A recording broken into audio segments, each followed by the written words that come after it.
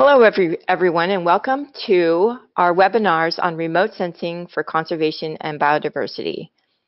My name is Cindy Schmidt, and I'll be doing the webinar today on remote sensing for conservation, and my colleague Amber McCullum will be doing the webinar on biodiversity.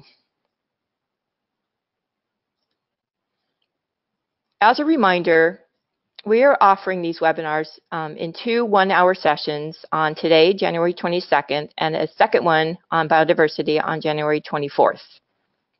The same content will be presented at the two different times each day. The webinar recordings, the presentations, and the homework assignment can be found after each session at the website listed here.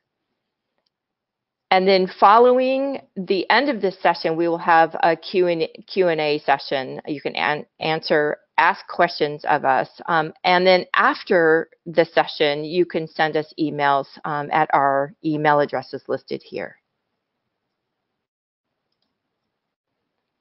There will be one homework assignment. The answers will be submitted via a Google form. And the deadline for that homework is February 7th. You will also get a certificate of completion if you have attended both live webinars and completed the homework assignment by the deadline. Just a note that you will receive certificates about 2 months after the completion of the course.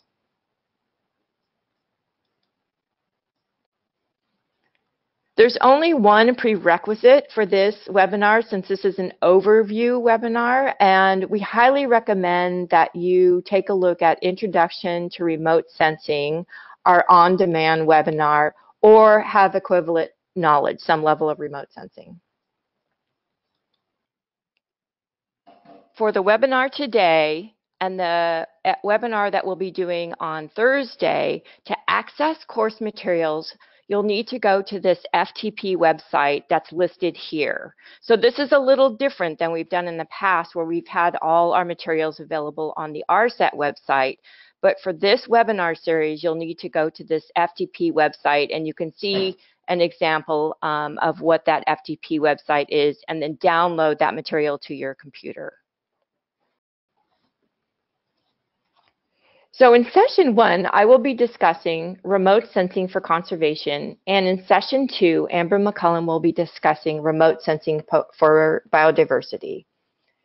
Both of these webinars are overviews of each of these topics and will include case studies so you can see how remote sensing is used for different aspects of conservation and biodiversity.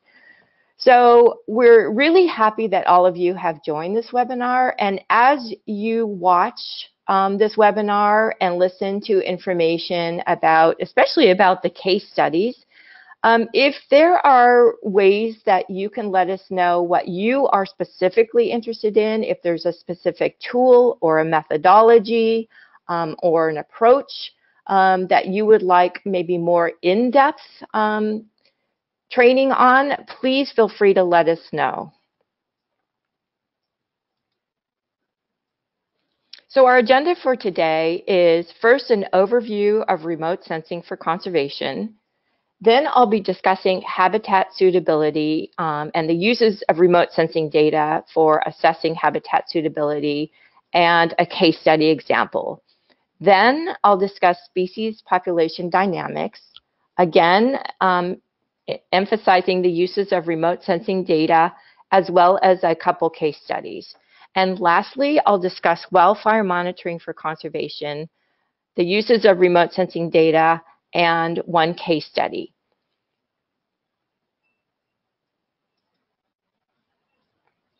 First, a little bit about habitat suitability.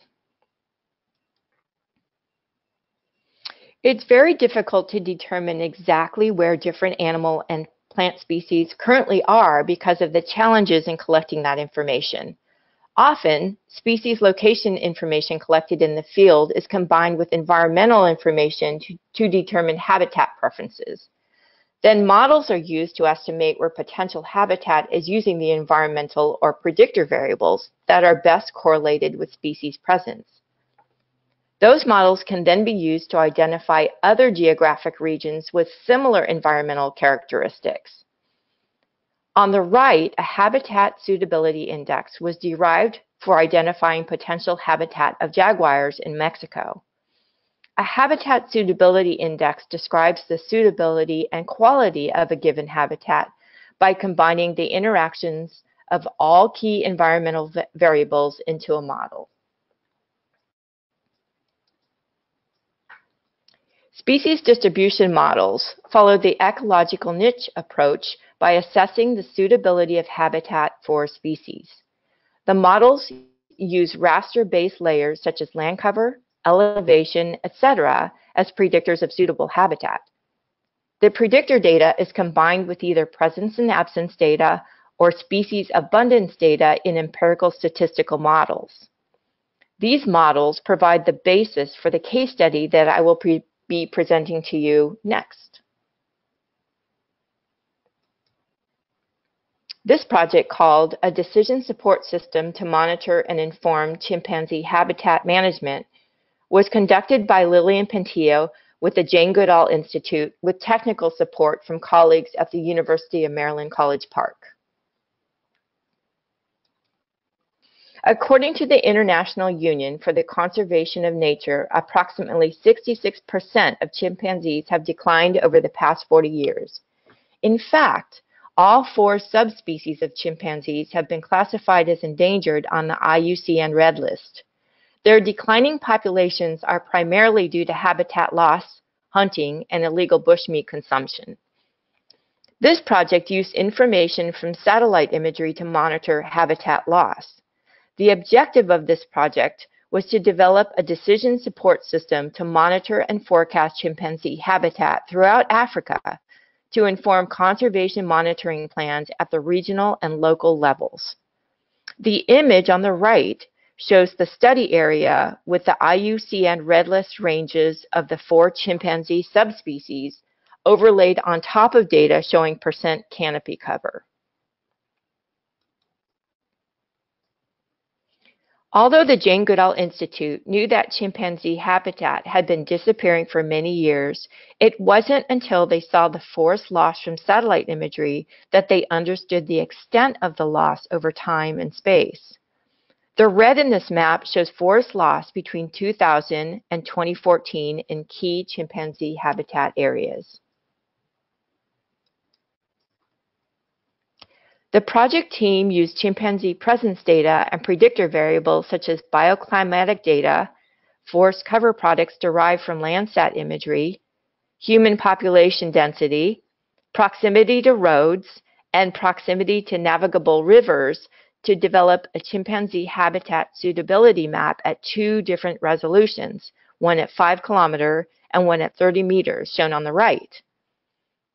The project found that elevation, Landsat ETM Plus Band 5, and Landsat-derived canopy cover were the strongest predictors.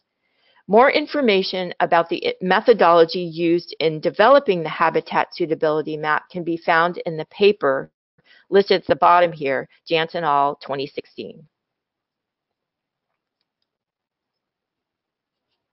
Here is a list of satellite-derived input data to the habitat suitability model, including direct spectral information from Landsat bands, information about forest structure, disturbance and fragmentation derived from Landsat, and topographic data derived from the Shuttle Radar Topography mission.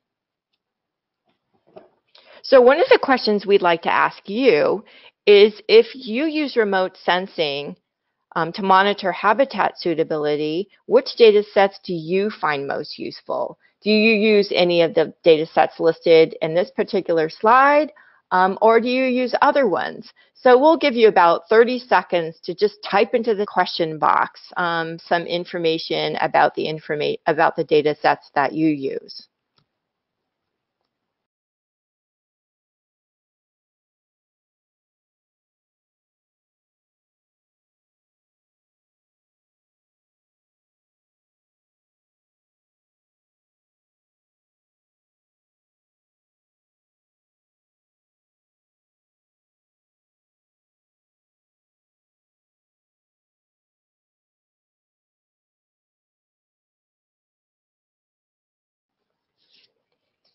Central to this project was engaging local communities in the conservation and monitoring process.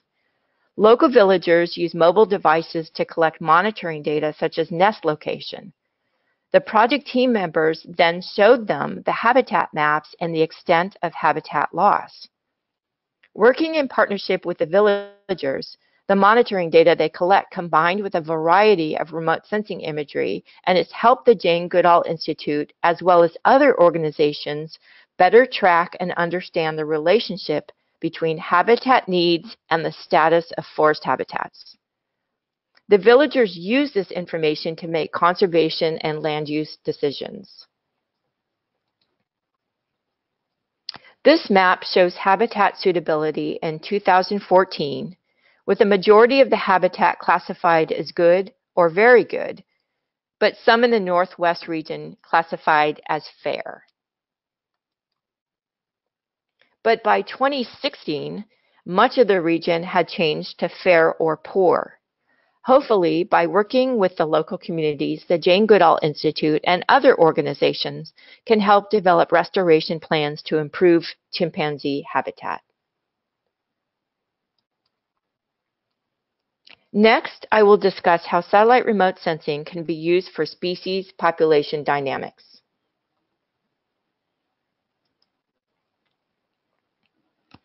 One of the challenges of collecting information about animal species is that they don't stay in one place. They move within their ranges or migrate to other regions. Species population dynamics tries to determine the variation of species, geographic distributions, and abundances across space and time.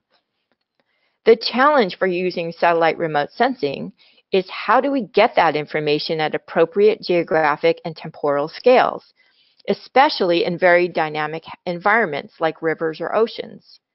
A great example is determining species population dynamics of fish in rivers. We know fish live in rivers, but how do we characterize such a dynamic environment and relate that to fish populations? There are several ways to collect information about location and abundance of mobile species for use with remote sensing data. These include direct observations, telemetry, and more recently, camera traps in environmental DNA or eDNA. Next, I will be describing some projects that use each of these methods for collecting species information.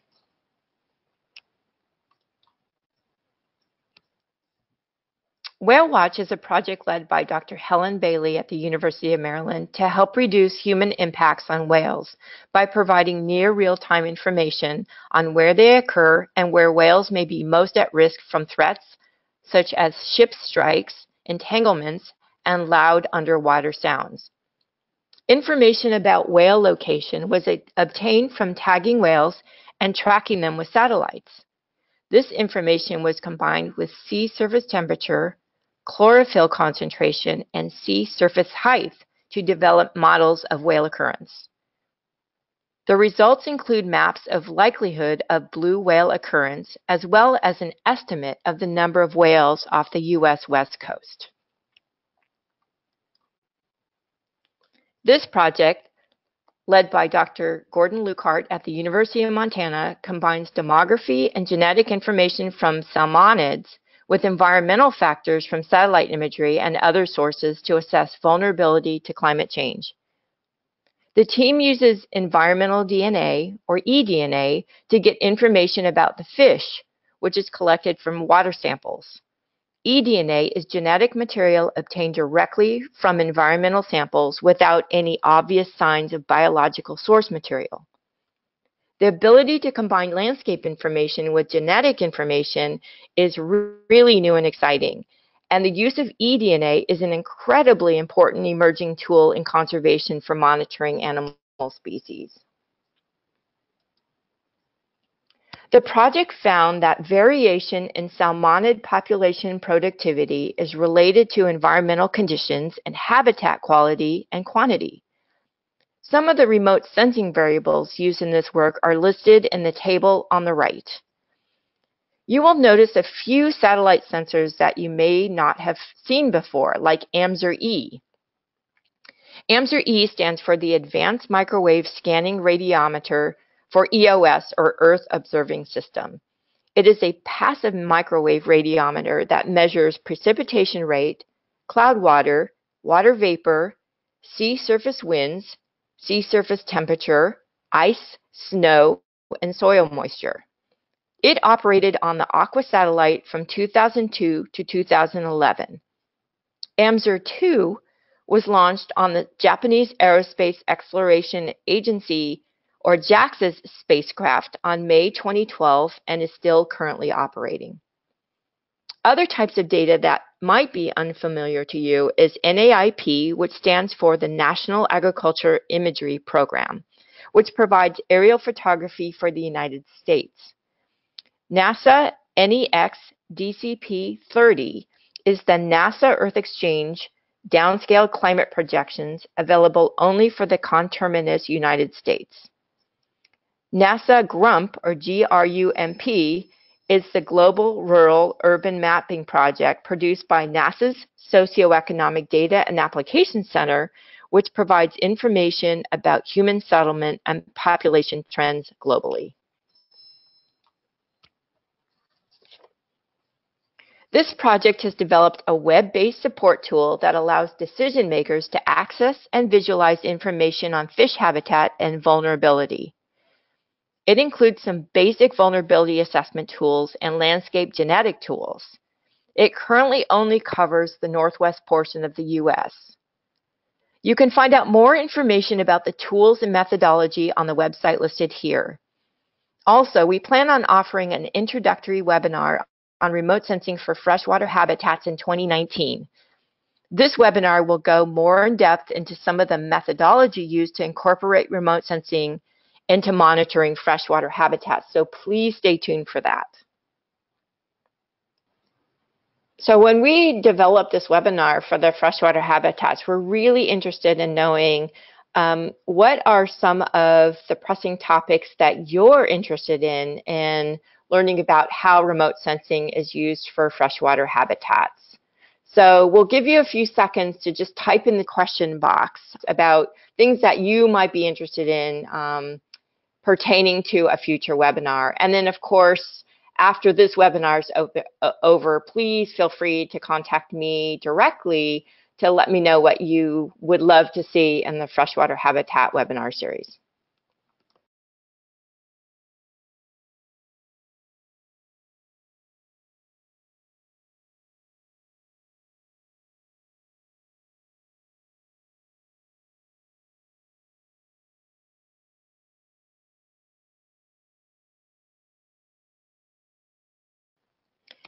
In this next project, led by Dr. Phil Townsend at the University of Wisconsin, it involves monitoring wildlife across the state of Wisconsin using trail cameras. A crowdsourcing platform is used to identify the wildlife species, and that information is combined with satellite remote sensing data to characterize the habitat of key species in the state.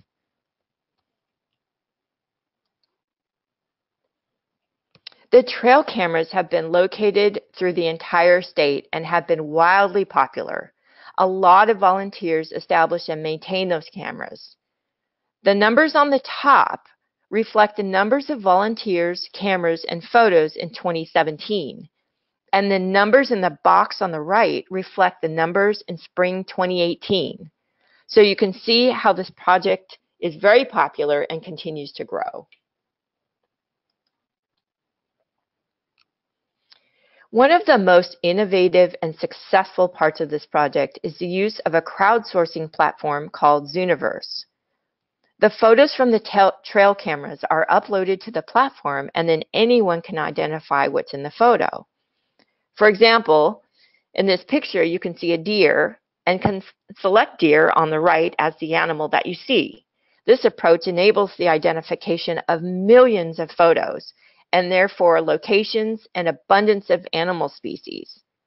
I encourage you all to take a look at it by going to snapshotwisconsin.org. I personally have had a lot of fun identifying these animals. These are just a few great pictures from the trail cameras and all the different sorts of animals in the state of Wisconsin.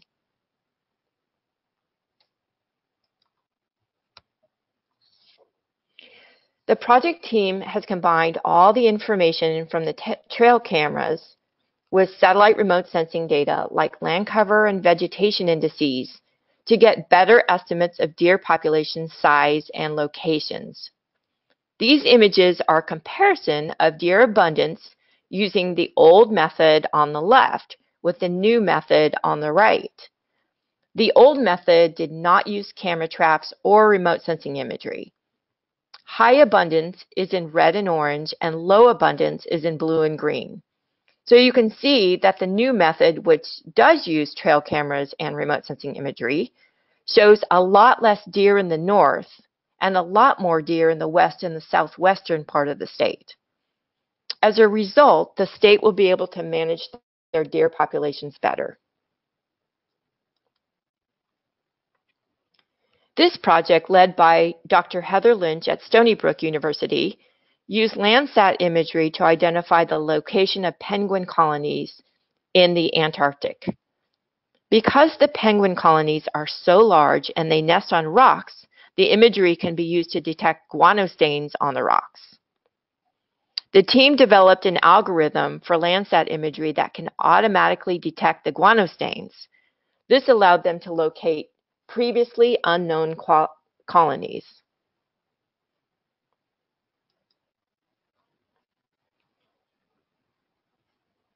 Last year, the team used that algorithm to discover penguin and petrel megacolonies, which are huge colonies of birds. They acquired funding to send a research team to the Danger Islands, you can see where it's located on the right side here, based on the detection of a penguin megacolony. This was very significant because prior to the discovery, no one knew this large colony of penguins even existed on the Danger Islands.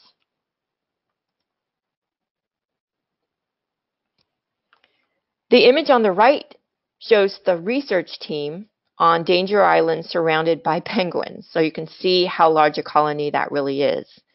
The significance of finding penguins here has been huge. Prior to this discovery, the Danger Islands were not considered a high priority for conservation, but this is now being revised as a direct result of this discovery.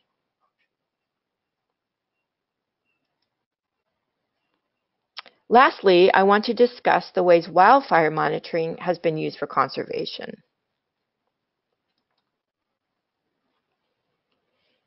The best satellite products for wildfire monitoring are the near real-time products available from MODIS and VIIRS. MODIS active fire products are available at 1 kilometer spatial resolution for the last 24 and 48 hours and 7 days. The size of the fire that can be detected depends on many different variables such as scan angle, sun position, and so on. But it typically detects fires 1,000 square meters in size or larger. However, under very good observing conditions, smaller fires can be detected. The VIIRS active fire product is an improvement on the MODIS product because of its increased spatial resolution of 375 meters. It is also available for every 24 and 48 hours and 7 days. You can access both MODIS and VIIRS active fire products through NASA's Fire Information for Resource Management System, or FIRMS. It has a visualization tool, but it also enables fire email alerts and the ability to download data. You can access FIRMS through the website listed here. Next, I'm going to discuss a project that has used the near real-time active fire products for conservation monitoring called Firecast. Firecast was developed in response to the loss of tropical forest that is occurring every year for many reasons, including agricultural fires. The loss of the forest is resulting in biodiversity loss, carbon emissions, and degradation of ecosystem services. Firecast, led by Karen Tabor at Conservation International, uses active fire information from MODIS and VEERS to track various ecosystem disturbances, such as fires, deforestation, and protected area encroachment. It also delivers information about fire risk conditions all through email alerts, maps, and reports. Firecast currently operates in Colombia, Bolivia, Peru, Suriname, Madagascar, and Indonesia. The primary products for Firecast are hourly MODIS and VEERS active fire alerts and estimates of weather conditions to generate a daily indicator of forest flammability risk. Sea surface temperature and other data are used to forecast fire season severity. You can find out more information about Firecast through the website listed here. Next, I will show you examples of how Firecast has been used. In Bolivia, expanding agriculture and ranching has resulted in increased forest fires. Those fires increase dramatically in size under dry or drought conditions. Firecast has been used in Bolivia as an input into a national flammability alert system to alert local communities when conditions are particularly dry. The goal is to reduce burning agricultural fields during peak fire conditions. In Peru, the Firecast data is used to provide alerts when there is forest disturbance. Local communities have used the alerts to fly drones over areas of suspected illegal logging.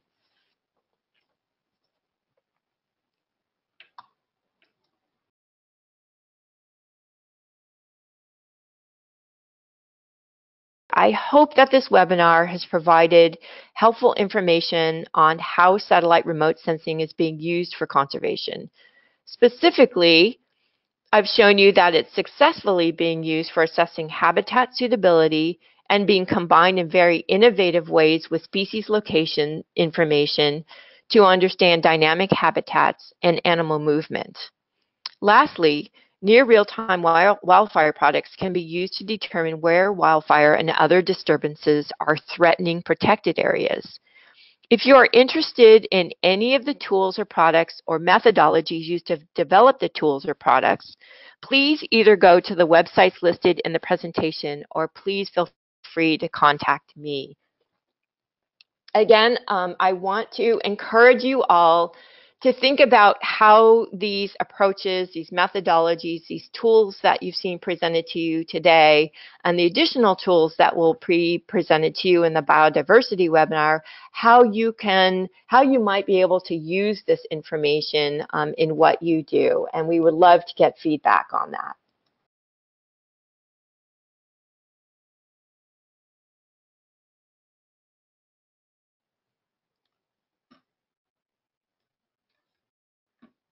So what you're hopefully seeing at this point is a view of the website called Snapshot Wisconsin.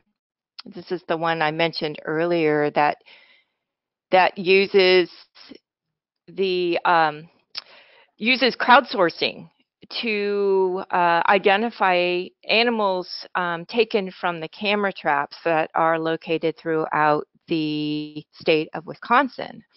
And then that information is combined with remote sensing data to get a better idea of population size of different species that are located throughout the state, which is then used for decision making about managing those populations. So right now, this particular website is so popular that they tend to run through all the photos pretty quickly. So you'll notice that they have a certain number of people that they, after they've interpreted the photos, then they say that photo is finished, and then any other interpretations won't be included in the analysis. But I did want to show you this since this last season is completely finished. So you see the little red finished up there. That means a bunch of people have already identified these photos, but I can still show you how this works. So as you can see in this particular photo, there's a deer down here, right in this area. And the really nice thing about this website and this platform is that sometimes it's hard to see the animals in the picture. So what you can do is actually look at a series of 3 pictures, and you can see the animal moving. And this allows you to actually see the animal a little bit better. I've used this many, many times to try to figure out what's in these pictures. Okay, and I'll just press this again so you can kind of see the deer walking across. So once you see that it's a deer, then you can come over on the right-hand side and you see this whole list of animals, most of which you'll find in these pictures. And about 70% of animals in these pictures happen to be deer because there's a lot of deer out there in Wisconsin. And then you would click on deer, and then that leads you to getting more information about the deer, whether it's young, whether it's an adult antlerless, no antlers, whether it has antlers, or whether you can't see the head at all, and then what the behavior is, because the behavior then will let them know if they're eating or not eating or moving or whatever. So this gives you additional information about what is going on in that image. And then once you, in this case, it's one adult with no antlers, and then the behavior is moving, and then you identify it, and then it goes on to the next picture. In this case, it's 2 more deer. So it's a adult female and her baby, and you can see them moving. So this is how the website works. This is done through Zooniverse. Zooniverse is a really great platform for setting up these camera traps. This was based on another crowdsourcing website called Snapshot Serengeti. So you might have seen some of those. And then when combined with, again, with remote sensing, it really gives some powerful information about what the species, where the species are, and the abundance of those species in the area that you're looking at. And again, if you'd like more information about this, I can give you the contact information of Dr. Phil Townsend at the University of Wisconsin, and then they can give you more information about how they were able to process these data, which is no easy task. The second website I want to show you is called MAPPed, Mapping Application for Penguin Populations and Projected Dynamics. And this gives you some really great information about the location and abundance of penguins in the Antarctic. So on the left-hand side, you can see a map of the Antarctic, and all these little orange dots are locations of penguin colonies that have been reported from different kinds of sources, including the project that I told you about that used remote sensing to identify the locations of penguins. So you can click on any one of these things and get information about the penguin colonies. If you click on this, and you can get to counts. In this case, the place that I located is has Adelie penguins. There's 2 different counts available, and then you can get information on the abundance, the date that those counts were taken. And in fact, this one goes back all the way to the 1960s. And the abundance, the approximate abundance number of penguins that are there in each of these counts. And then that allows you to sort of look at maybe changes over time and so forth. And then the other thing I wanted to show you is the dashboard. If you go to the dashboard, then it gives you information about penguins, the different penguin species that are located in the Antarctic. As you can see, it takes a little while to get the information. But this data was pulled together from a lot of different sources by Dr. Heather Lynch at Stony Brook and her colleagues.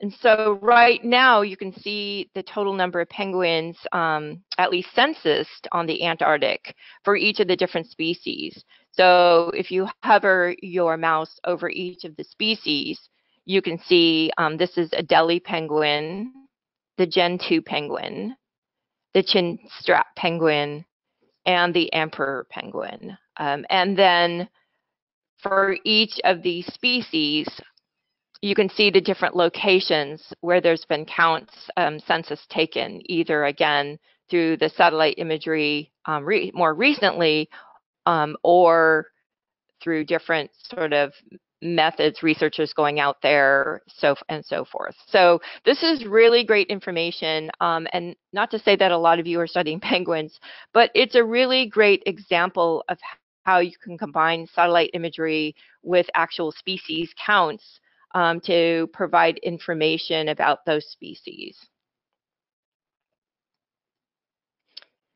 Okay, at this point, I'm going to go over to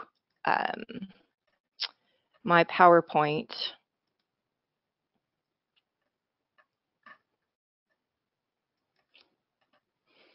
And I think a lot of you probably have not taken an ARSET webinar before.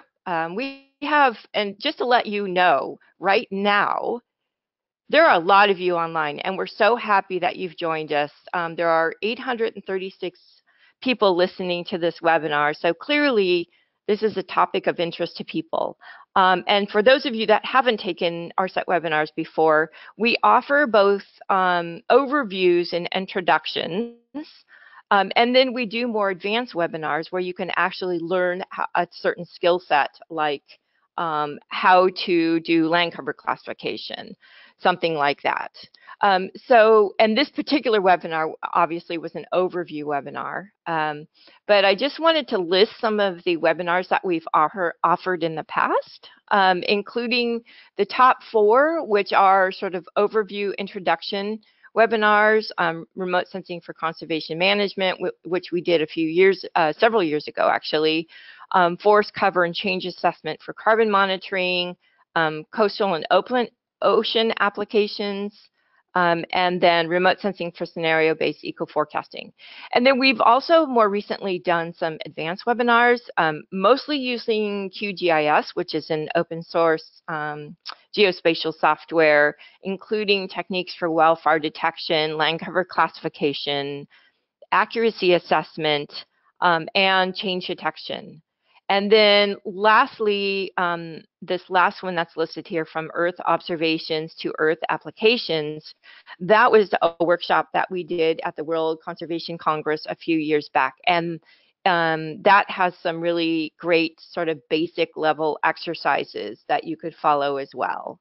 I do want to remind you that although right now our ARSET webinar website is listed at the top, you can access this information, the existing information on there. However, for this particular webinar, just to remind you that the materials are located on a different website. That will change hopefully in a few weeks. I also want to remind you that if you have questions after the end of this webinar or in the following weeks, please feel free to contact me at my email address listed here, or my colleague Amber McCullum at her email address. If you have general questions about ARSET, you can contact Anna Prados, who's the lead for ARSET. And again, our ARSET website is listed here as well. So as we stated earlier, this particular webinar is going to be one of a series of webinars on conservation and biodiversity. And again, this webinar was an overview webinar, one to give you examples of how remote sensing is used in conservation applications, and 2, to give you some basic information, especially next week, about biodiversity and about GeoBond, which is the Group on Earth Observations Biodiversity Observation Network, for those of you that don't know about that. And then we'll be describing some case studies under that. But in the future, what we want to do is follow up with some very specific topics, and they could be advanced topics, so go into actual techniques on how say species distribution is done by incorporating remote sensing or something like that. So one of the questions that we have for you is, of the case studies presented here today, which ones show the most promise or might be useful in your work? Are there any of them that you thought, wow, I'd like to know more about the techniques used for this particular case study? So if you could write your answers in the question box, that would be very helpful for us. And I also want to let you all know that after the webinar is over, we'll be sending everyone a link to a questionnaire that we'd like you to fill out if you can. And that will also ask you about potential future topics that you might be interested in. Everything that we do in ARSET is based on feedback that we get from people like all of you. And so it's really important that we understand what is of use to you.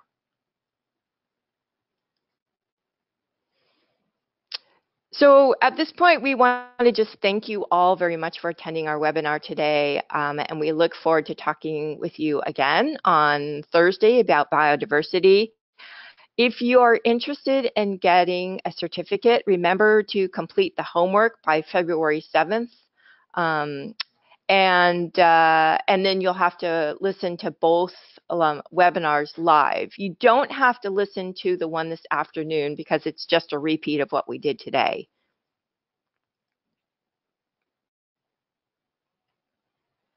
So at this point, we're going to go to questions and answers.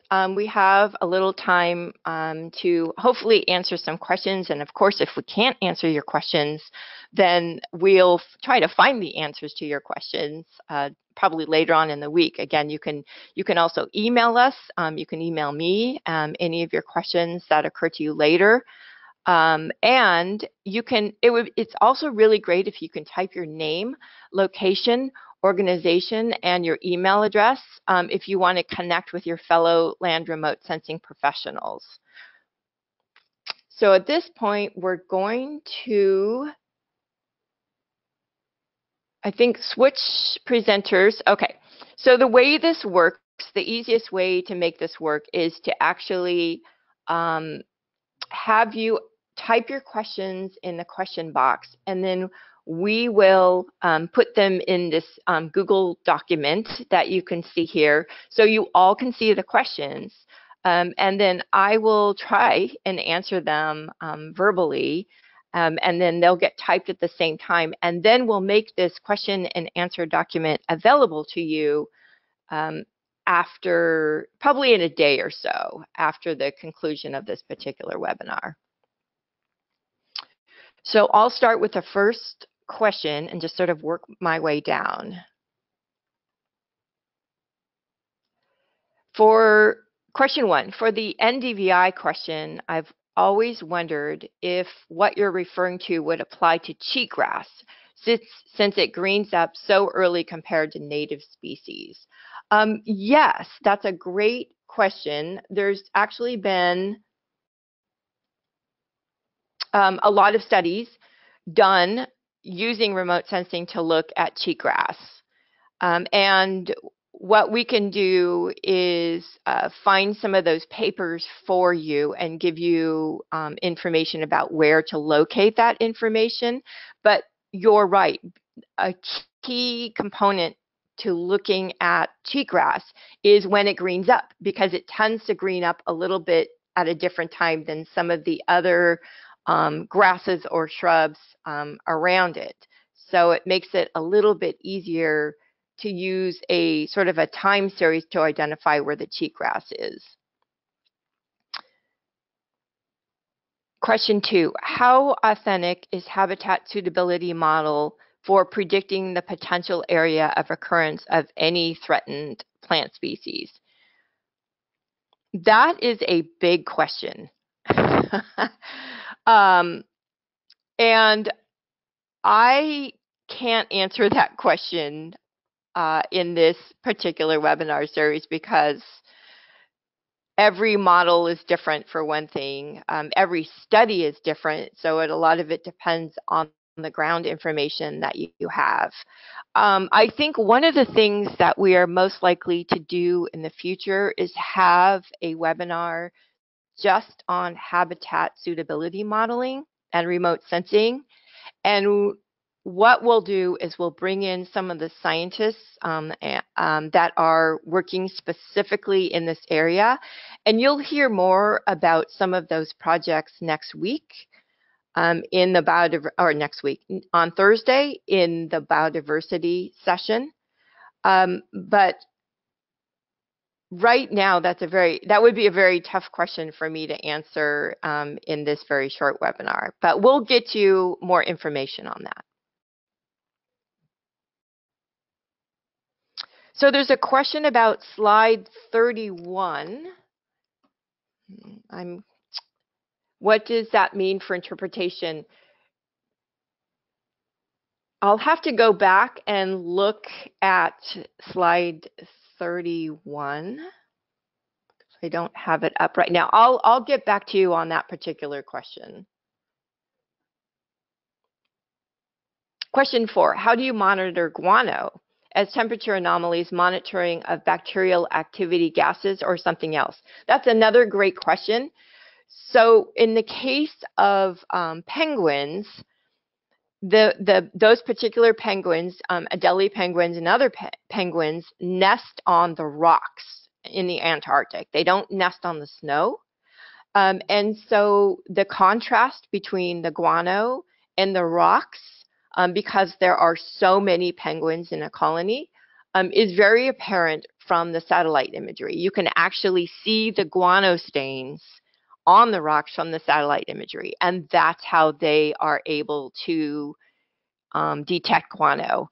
Now, one of the things that they're trying to do, in addition to just detecting the guano itself, is look at the spectral response of guano. So one of the scientists on that particular project is focusing on getting spectral information from the guano, and that will actually give them information about the food that the Adelie penguins are eating, whether they're eating krill or other things in the ocean, and give them some idea about the diet of the penguin and how that may be changing over time.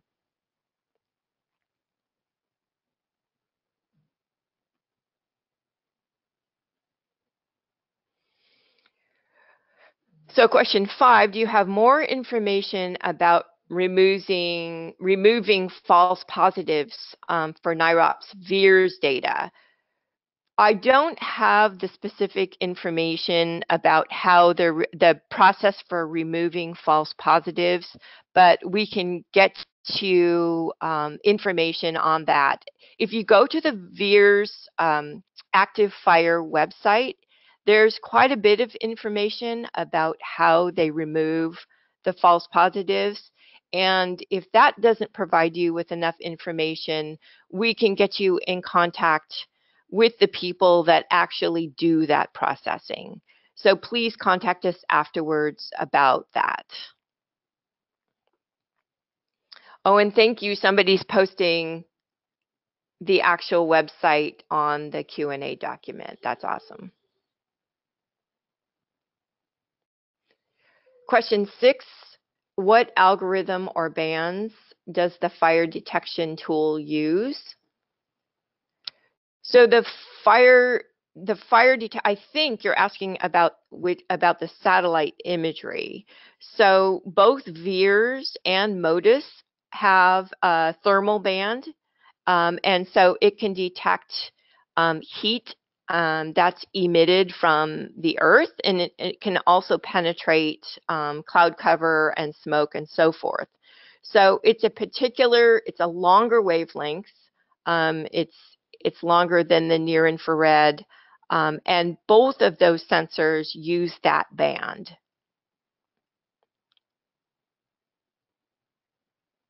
Out of curiosity, do they send an email notification when there is more data to analyze? So I'm not sure exactly what this question is referring to. Oh, I see. Oh, for Snapshot Wisconsin. Okay. Yes. So if you sign up, if you go into Zooniverse, which in order to, I apologize, this is one thing I didn't mention. When you go into Zooniverse and you want to use Snapshot Wisconsin, if you want to identify a lot of the photos, you actually have to sign into an account in Zooniverse for Snapshot Wisconsin, and it's free. And then you provide your email address, and then when there's more data available, when season, say the next season, which I think is season 12 or 13, when they have photos available for that season, they'll contact you via email.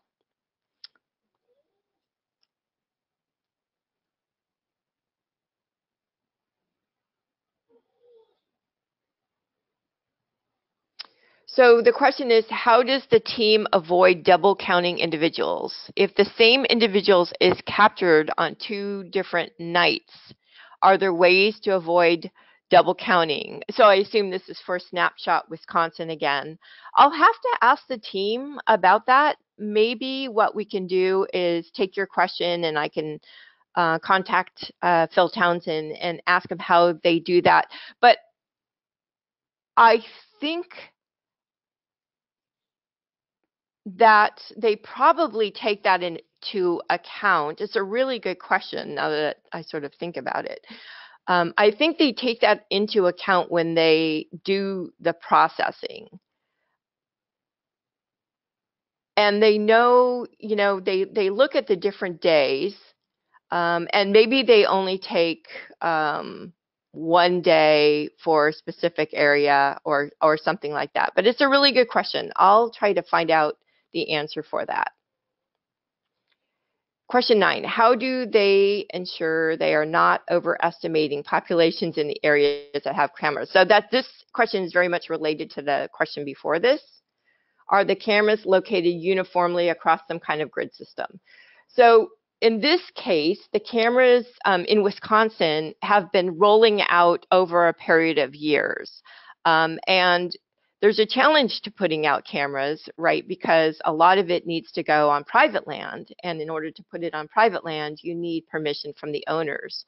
And in this case, over time, the private landowners have been very supportive of getting the cameras out. But because of those restrictions, they aren't being put out on a regular grid, and they haven't been uniformly throughout the state either. And so when they do the occupancy modeling and population estimates, they have to take all of that into account. But what they're deciding is that even if there is a chance for overestimation or that the population estimates aren't exactly uniform, they're still getting better information than they did before they used this approach.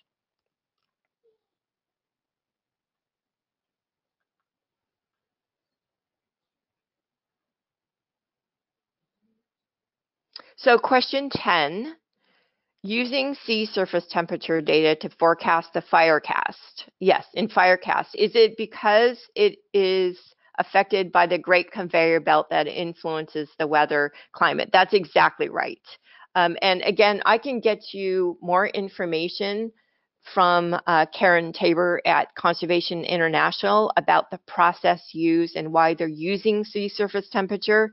But yes, it has to do about how weather influences the sea surface temperature and vice versa, and then how that impacts the weather on the land. Question 11, there are so many data sets, products available, but there doesn't seem to be any single portal for, I'm going to finish reading this question, but I know where this is going. Any single portal for searching for what's available to support specific research or for obtaining the information. Instead, we have to use multiple portals. Is there any plan for integration or provision of a single entry portal? That is a fantastic question. And it seems to be one that many people are asking out of frustration for trying to find information that you want in one spot. And you're absolutely right. There is no one place you can go to find everything that you need. And there's lots of reasons for that.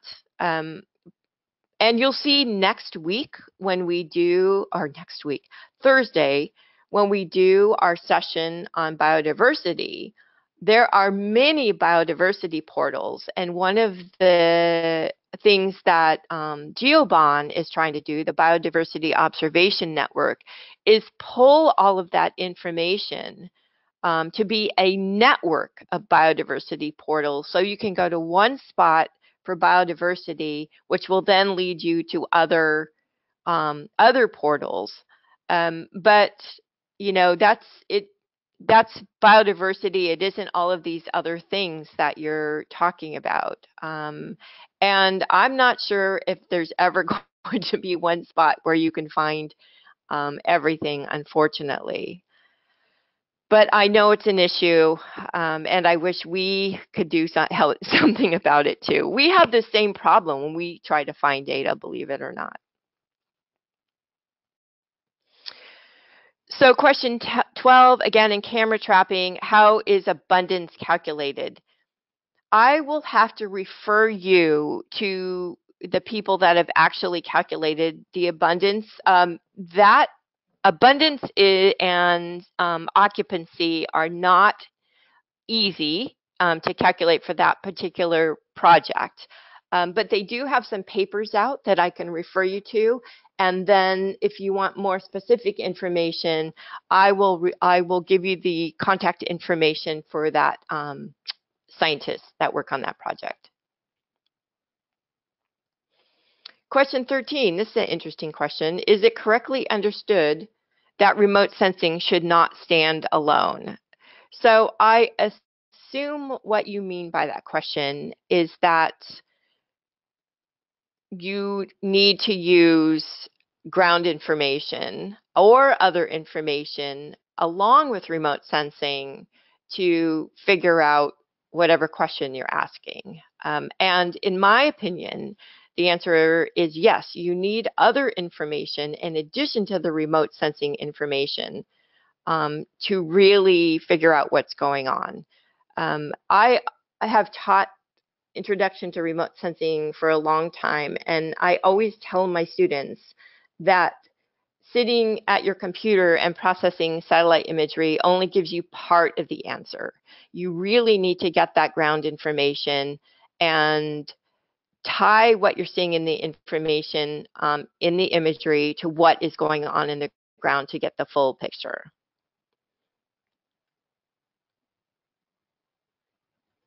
So there's a question, can we use VIIR for urban land cover assessment? So I assume that may be VIIRS. Yes, for urban land cover assessment. So VIIRS is fairly coarse spatial resolution.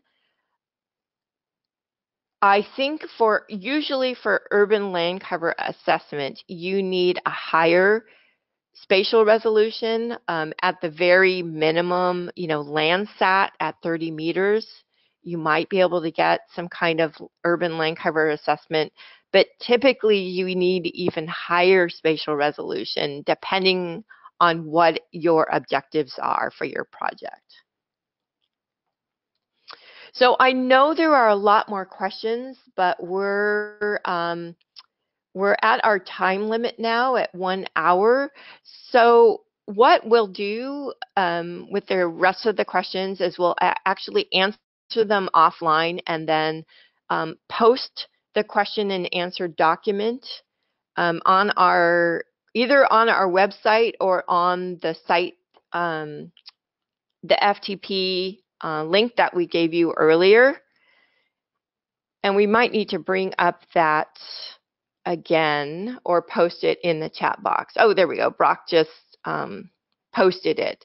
So we'll get the Q&A doc out there, and then you can take a look at that at the end. And we'll do it also for next week's Thursday's biodiversity session as well. So we want to thank all of you for joining us. We had a huge turnout today, which again signifies the importance of this topic and the importance of using remote sensing for conservation and biodiversity. So we welcome your feedback. We will base future trainings on your feedback. And I hope that we've been able to give you some useful information today.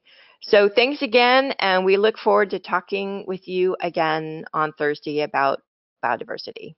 Thanks, everyone.